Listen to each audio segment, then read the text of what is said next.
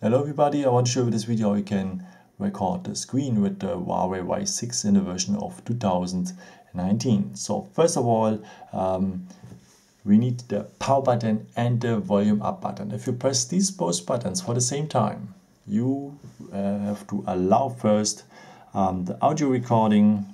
Go and allow, then you can have access to the folders and so on. So then you have some information here, so that if you make the screen recording, all operations will record it.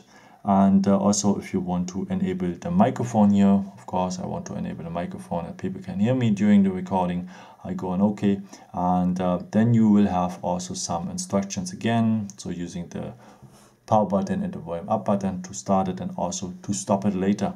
So start recording. So this you see just at the beginning some instructions, and here you can see the recording, and if you want to stop it you can go here on stop, or otherwise you could stop it also with the power button and the volume up button if you press these both buttons at the same time. So let me go here on stop to show you that it has stopped as well. So next time if I use the power button and the volume up button, he would just ask me if I want to enable the microphone, go and start, and it will start directly, and let me know stop it with the power button and the volume up button, and as you can see it has stopped as well.